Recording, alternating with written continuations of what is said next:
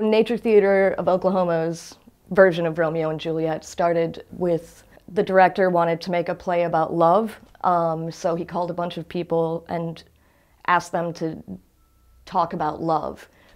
He wanted to make that because we didn't like plays that were about love. We thought they were awful, and how could we make them interesting? But when he called all these people, there were two stories that they mentioned all the time. Everybody mentioned Romeo and Juliet, and everybody mentioned Harold and Maude, which Pavel had not seen, but he knew Romeo and Juliet. So then he called people again and said, tell me the story of Romeo and Juliet.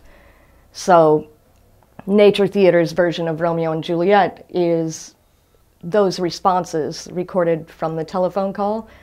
So it's 8 different versions of Romeo and Juliet, but done with elaborate Shakespearean grand gestures and sort of a mid-Atlantic or actor accent.